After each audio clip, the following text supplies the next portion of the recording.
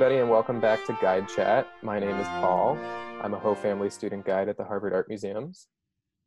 I'm Kaitlin. I'm also a Ho Family Student Guide at the Harvard Art Museums.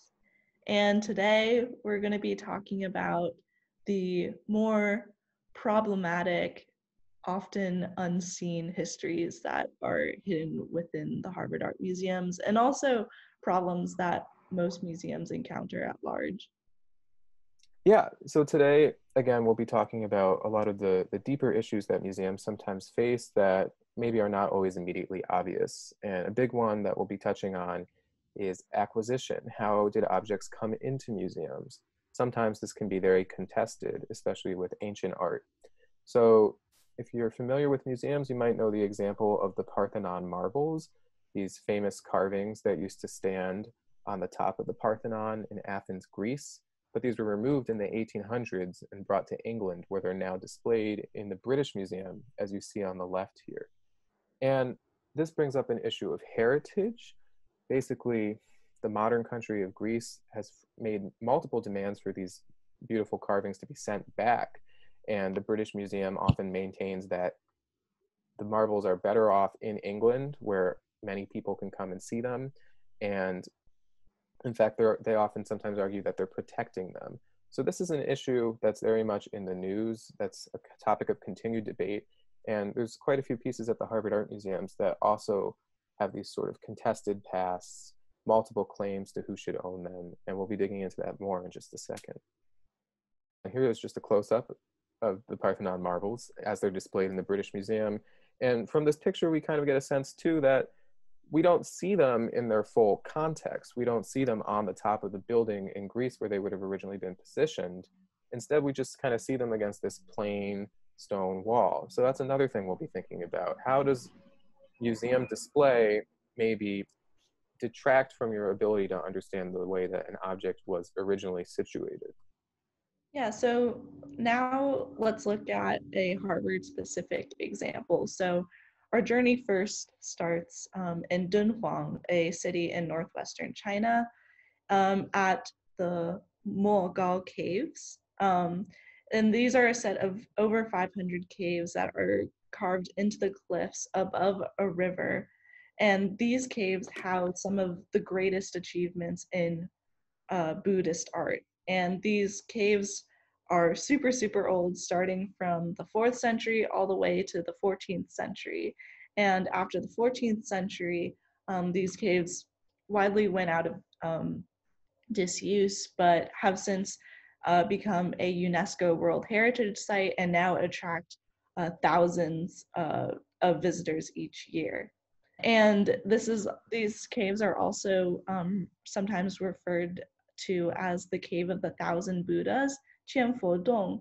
And it was inspired by the first monk who arrived at this cliff face and had a vision on this cliff and saw 1,000 radiant Buddhas, which inspired him to start sort of digging out the first cave. So as you can probably tell from these stories, this is such a spiritually rich place. And one sort of has to wonder how pieces of it ended up at the Harvard Art Museums. These are examples of what the Harvard Art Museums holds of these caves, cave fragments. So these are all busts or sort of fragments of a larger mural that would have been painted on the inside of these caves. And these depict various bodhisattvas, which are sort of goddesses, half human, half godlike figures in Buddhism. Here's another fragment of a mural. And this is an object that the museum owns that is not on display. And you can probably see why. It's in not very good condition. And sort of looking at all of these different examples of fragments, one sort of has to wonder at, first of all, why are they in pieces? And second of all, why is there such a range in the condition that they're in? And maybe this we'll kind of get this photograph will kind of give you an idea of why we're seeing these fragments in the state that they're in the museums. So I'll give you a sort of look at what these caves look like if we were in Dunhuang ourselves.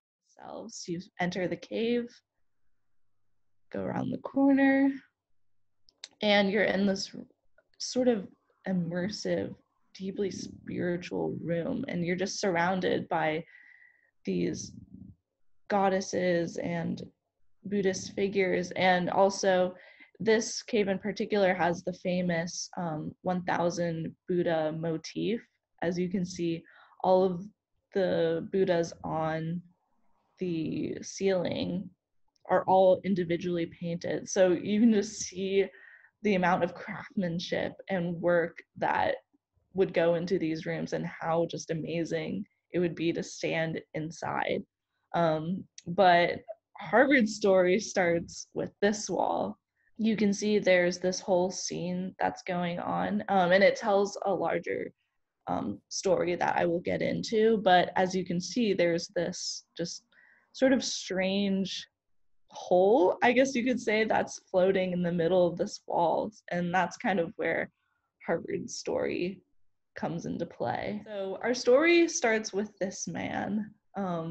And some of you might kind of find him familiar looking at his hat and kind of debonair look. Some of you might be reminded of Indiana Jones. And that's definitely an instinct that you should follow up on, because this Harvard man actually inspired Indiana Jones. His name is Langdon Warner, and he was the Harvard professor of Chinese art back in the early 1900s. And in 1924, he traveled all the way to Dunhuang to the Mogao caves to quote unquote retrieve frescoes on behalf of the Harvard Fogg Museum, which today is now part of the Harvard Art Museums. And he was assisted by a Taoist priest named Wang Yuanlu, who ordained himself sort of the caretaker of these caves and ended up facilitating the selling and purchase of many different fragments and priceless scrolls, which were purchased by various Western scholars in England as well as France. So people kind of immediately start to question the motives of both of these figures, the Taoist priest, Taoist Wang, and Langdon Warner. Warner and Wang would probably themselves say that their motives were noble and they were almost rescuing these fragments, and others would say that their motives were much more pernicious and sort of selfish. And I'm going to read you a quote of how sort of Langdon Warner gives his sort of reason as to why he went on this expedition, and why he wanted to collect these fragments for the Harvard Art Museums. So he says, "Neither chemist nor trained picture restorer, but an ordinary person with an active archaeological conscience. What I was about to do seemed both sacrilegious and impossible." So right off the bat, you can kind of see Warner himself as an archaeologist sort of struggling to come to terms with what he was doing, which essentially was sort of in destroying bits and pieces of the site. But he would say this was in order to save these fragments. If we're thinking about the context of China at the time, China itself was undergoing a time of political turmoil. And these caves, which were widely being unused after the October Revolution, which happened in Russia, the caves were actually being used by Russian soldiers to house as like sort of campsites for the Russian soldiers. And the soldiers were doing graffiti on the walls and were lighting fires inside of the caves and blowing smoke. So you can see sort of the precarious state that the fragments were in during that time. Yeah, it's so It's so interesting that you bring up this logic of trying to save the objects. I mean, we see that with the Parthenon marbles, we see that with some of the objects we'll be looking at later on as well. But it also raises the question, which I'm sure you're going to talk about too. I mean, there's incredible damage to both the caves themselves and then the fragments that are removed by taking them off of the wall. We can see this big kind of gaping hole, and then the fragments themselves are inevitably going to suffer. So, is it really saving? Something to think about. Yeah. And maybe to give you an idea of like how these holes sort of happened and what steps Warner took to remove these fragments, he used a process that is usually used to remove Western frescoes, so often oil-based pigments from the wall. He used a sort of chemical mixture of glue and strips of fabric and sort of puts a layer of glue on the fresco itself and then puts layers of fabric and sort of literally just peels whatever he put the affixture to off of the wall. It actually, if done properly, this does remove it pretty well, but Warner put on a layer that was way too thick, and also like the weather conditions were not right for the glue itself. So he ended up not removing the pigment fully. As you can see, there's like little pieces of pigment that weren't picked up, which resulted in fragments like this, which we don't see in the museums because, I mean, you can tell from the title, head and shoulders of a Buddhist figure. There's no way to identify like what this figure was, what it represented. So it's essentially useless to the Harvard Art Museums now. These examples kind of make you ask, like, what was the point of this? And were we really causing more good than bad if we were not taking the right measures to remove these objects in the first place? And like, what happens when we we end up making stuff like this? Oh, and this is a photograph of, or a reconstruction of what the site would look like if we sort of put the fragment back into this story. And this whole wall tells the story of how Buddhism first arrived in China, and it tells the story of this statue of the Buddha, which was floating in the river, and when it reached the shores of a Taoist village, the weather conditions became really bad.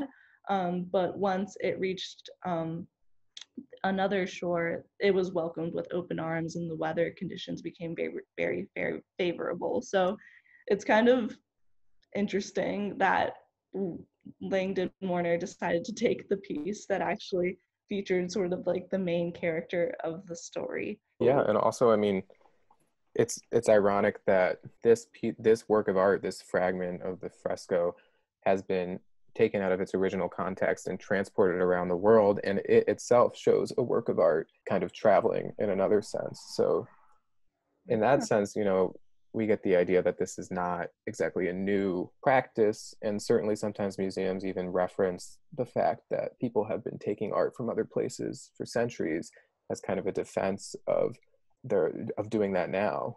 Yeah. So why don't we move on to Paul's example? Yeah, so to kind of tie in with what Kaitlin was talking about too, with the caves, we're actually lucky that we know where that work of art originally came from, even if it's since been separated. But a lot of the time in museums, with some of the objects on display, we don't even have that privilege. So the art market has historically been very linked with looting, and objects have been taken from archaeological sites because they've been seen to have some sort of aesthetic value and then sold off to collectors or museums, but gradually they often make their way into museums. And this is something that there's been a lot of international debate about. There's been some major efforts to try to curb this, most notably in 1970 with a major UNESCO convention. And today, most major museums in countries like the United States will not buy things that they suspect were looted. And usually you can tell if something was probably looted because there's no information available on where it came from. But even so, looting continues to be a problem. And just to kind of illustrate why that is an issue, sure, it's nice that we have objects like this beautiful sarcophagus that show up in museums like the Harvard Art Museums. But since we don't know where a piece like this originally came from, we lose a lot of information that we could get from it. We lose the information that comes with archaeological context. We don't have any of the inscriptions that would have originally been with this sarcophagus. We don't even know what part of the world it was in. It's a Roman piece, but it was probably exported somewhere pretty far away from where it was made. So if we had that information, if we could find it on the original site, we could learn something about trade, we could learn something about the status of the person who owned this. But without that, we were left to just making speculations based on the object itself. And there's still things we can learn. We can figure out where this was carved, or it was probably carved in Athens based on this particular style here. So not all the information is lost, but a lot is. And so we have to think about that loss of information when we look at objects like this in a museum, and the process of looting that has historically brought objects like this into museums. Yeah, so because I feel like we've been talking a lot about like what we've lost, but maybe thinking about what we even saying from like a personal standpoint, what we as Harvard students have gained, and sort of thinking through sort of our own privilege, and our own benefit from having sort of these objects that come from like these faraway places at our disposal.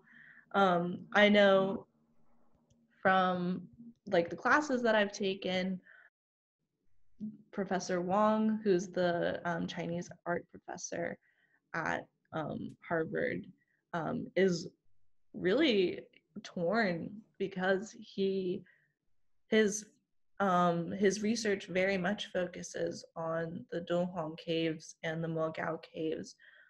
So the fact that there's fragments of them right across the street makes it really convenient to use them as teaching materials and use them for his own research. And there's a lot of things that we can learn from these fragments, such as the pigments that were used, and you can even trace sort of the minerals that were used in these pigments and how these minerals got from distant places to China. The Donghong caves were located on the Silk Road. So this really was a mixing pot of different cultures and different trade routes coming together, literally and figuratively. And you can see that in the design and the styles that you see on the fragments. And that sort of begs the bigger question of cultural heritage.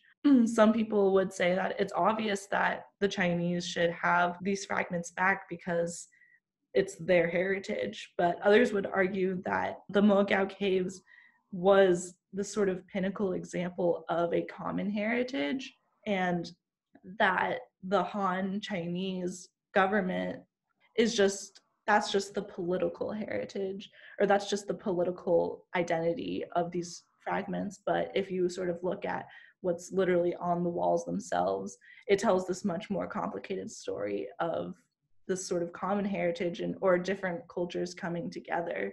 So I mean, at the site itself, there were numerous scrolls found that contained Confucian, Taoist, as well as Christian texts. The languages were Chinese, Sanskrit, Tibetan, and even Old Turkish. So there's so many things happening to say that one culture can stake a claim over it in some way would be sort of overlooking the other cultures that contributed to the culture that we're talking about in of itself. So people would say that we should strive for sort of a universal or common heritage where one person's history is not more their history than anyone else's history. And maybe our own Harvard Art Museums might say the same. Like any encyclopedic museum is saying that they are a site of world heritage or common heritage, and whether you visit a museum in like Europe or in the US would be a way of visiting all these cultures at once and feeling more together because of that, maybe.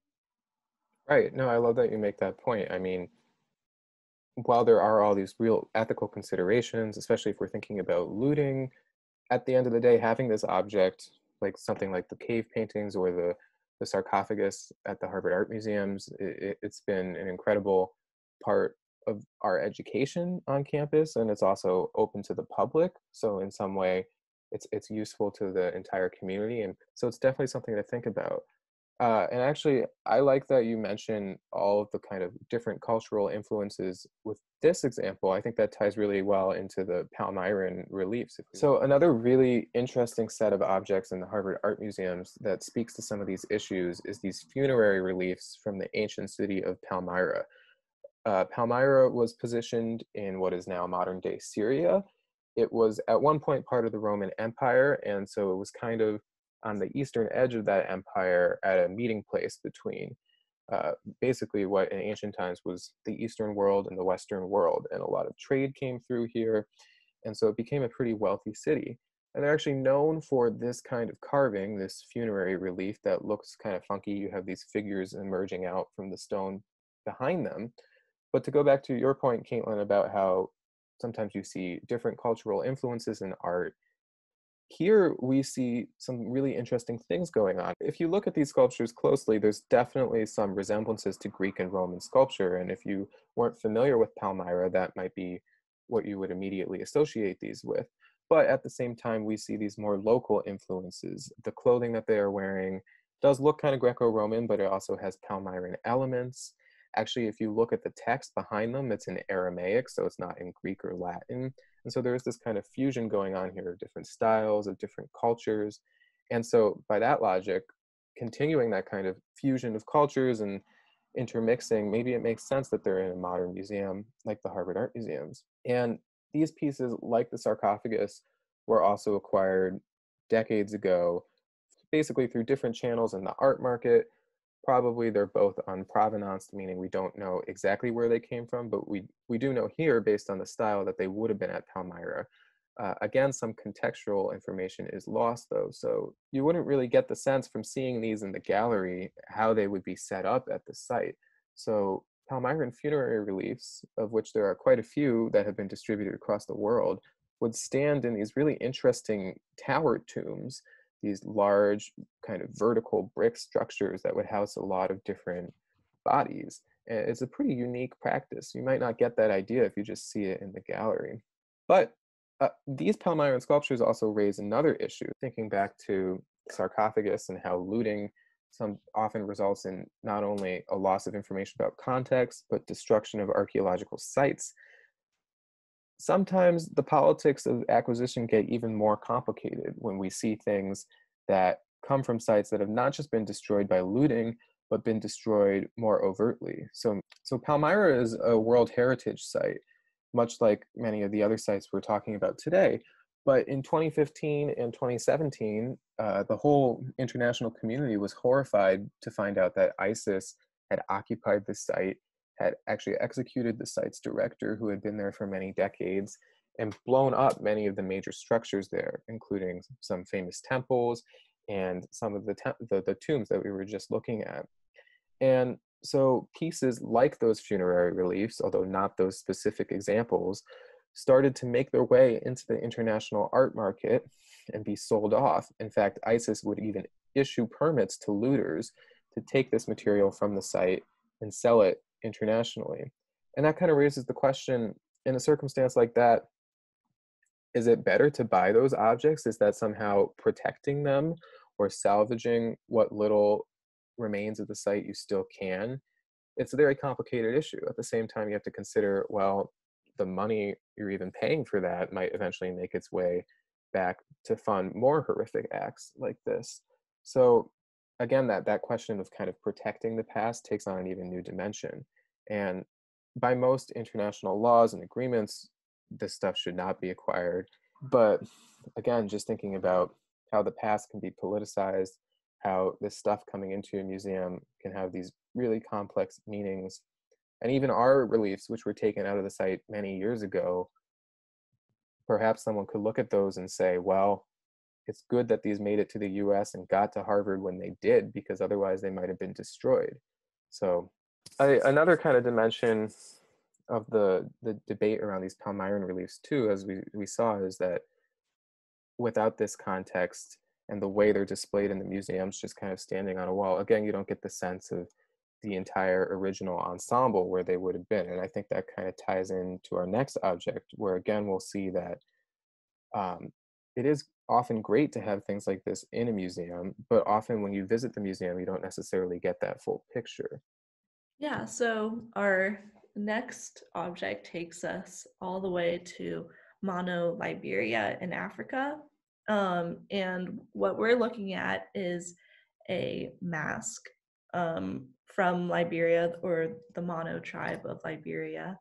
And if we look, and this object is actually not owned by the Harvard Art Museums. It's actually owned by the Harvard Peabody Museum of Archaeology and Anthropology. So we can also talk about sort of why that distinction exists and what that sort of means that this object was borrowed from the Anthropology Museum and moved to the Harvard Art Museums for the specific exhibition that it was placed in, which was an exhibition on clay in Africa. So some background on this mask. It is a chief mask that was worn primarily during initiation or puberty initiation ceremonies for that the Mono people took part in. That was part of their tradition. And this sort of initiation ceremony involves scarification and circumcision of a boy that was coming of age. This particular mask was also worn for more solemn occasions, such as the death of a leader. And when unused, these masks were often to be maintained in very hidden places, and where they would be passed on from generation to generation throughout the different generations of the tribe. And like Paul was talking about, how this mask would ordinarily be sort of worn or presented, it would actually be worn by the chief, and it would be sort of adorned with these different feathers and shells and textiles and sort of this straw that sort of hangs off of the rest of the costume. So this mask was worn by a very important figure that, and this figure was seen as sort of the communicator between the tribe and the forest. So as you can see, like if this person was wearing not only this mask, but this whole sort of regalia, it's this really spiritual moment. And you can see this person decked out as sort of this like mythical being that is very much connected to the nature and the power of each material that is being used in this whole sort of setup. But when we look at this mask just in isolation, and even looking at the way that it was displayed in the museum for a clay exhibition, you get a totally different feel of this object. But because of that, you also see a lot of different things. Like most people wouldn't notice that the eyes, like the rimmed eyes, are what is made out of clay, and you can sort of see the amount of sculpting that went into this object in of itself, like how it was carved out of one piece of wood, which is just incredible. And also looking at the different materials that were used, red felt on the lips, the teeth of a chimpanzee as the actual teeth of the mask, and the beads and the hair on the fabric on the braids, of like, I guess it's sort of like a beard. So I mean, it's just like a beautiful piece, but again, you have to ask, like, how did it get here, and what does it mean for such an important ritual object to be displayed in an art museum or a gallery? And our story starts again back in 1926. So it's interesting to think about how the Mogao cave expedition with Langdon Warner happened in 1924, and in 1926, George Way Harley, a medical doctor from the United States, on a project from the Peabody Museum of Archaeology and Anthropology, traveled all the way to Liberia, where he there collected over 310 of these masks. And these masks were sold during a time of very much political and cultural transition. So as Paul kind of pointed out, like it's interesting how all of these sort of exchanges happen when the country in question is undergoing a period of mass transition or even a period of violence and sort of disarray. So these villages were suddenly under immense pressure from the Liberian government at the time to pay this new instated tax, and also a period of very much generational transition where the younger generations were not as interested in the upkeep that these masks required, and like because these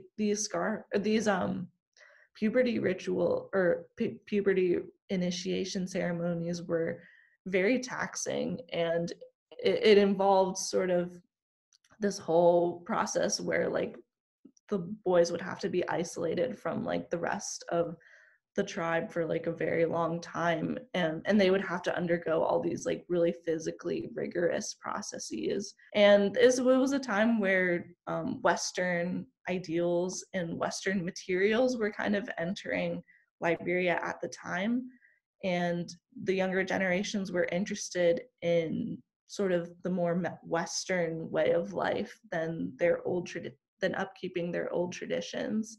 The old traditions also often included like human sacrifice, and that just increasingly didn't seem to line up with the Western ideals that were slowly trickling into the country.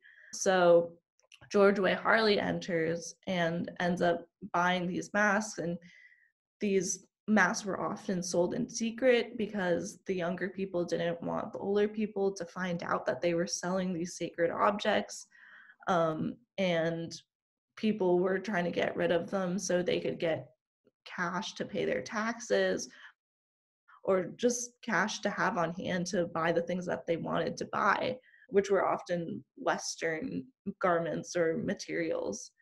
And just going back to, so now George Harley has what, 310 of these masks and brings them back to Harvard, and sort of the question of like, now what do we do with them?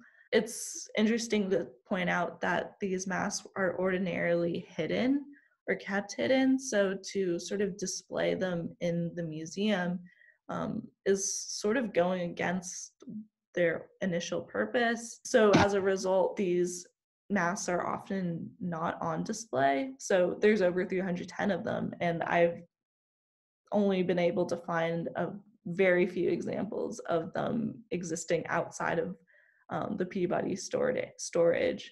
But as a result of the two curators, their decision to include this mask in the exhibition, and just talking and thinking back at all the aesthetic things that we were able to sort of gain from looking at the mask, it really is like a question of lesser evils.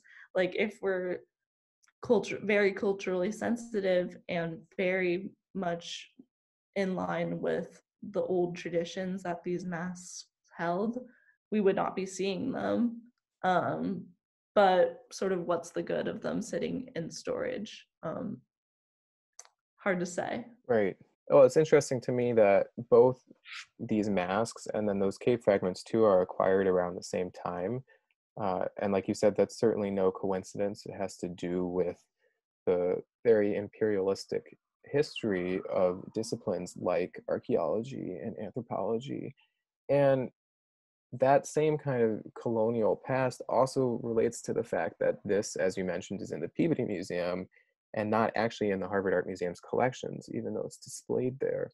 So when we think about issues about acquisition too, we might want to think, what is not being displayed?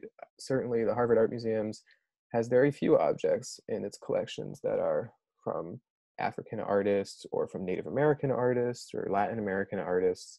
So that's something to think about as well. Certainly having this exhibition in the Harvard Art Museums is beneficial in some ways because it's a move in the right direction to have more kinds of art from other cultures on display, instead of just this kind of Eurocentric focused narrative. So Yeah, or maybe one thing to think about also is like what interested George Harley in these masks in the first place, and sort of the later scholarship that has been done on these masks. So George Harley initially wanted to investigate this society called the Poro Society, which is a secret society that like men or boys had to be initiated into.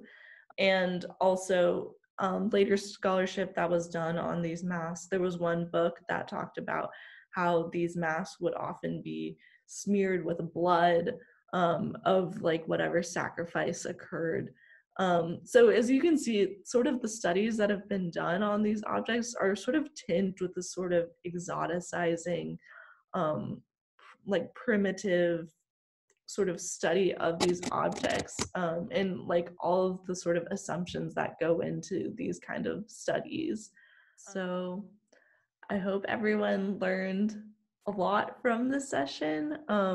We've only covered 3 objects and tried to cover 3 different regions, but there are so many examples from so many other different places. And so we hope next time that you visit a museum, as much as you're enjoying what you are seeing, try to think about what you're not seeing and what stories are not being told, and which nations are represented in the art museum and which nations are represented in other kinds of museums. That will also give you a really interesting sense of like which cultures do we think are capable of making art and which we assume are not for some reason. So thank you everybody for joining us. Again, there's so much we could talk about here, so we tried to jam everything we could into this short session, but something to keep thinking about in the future for sure.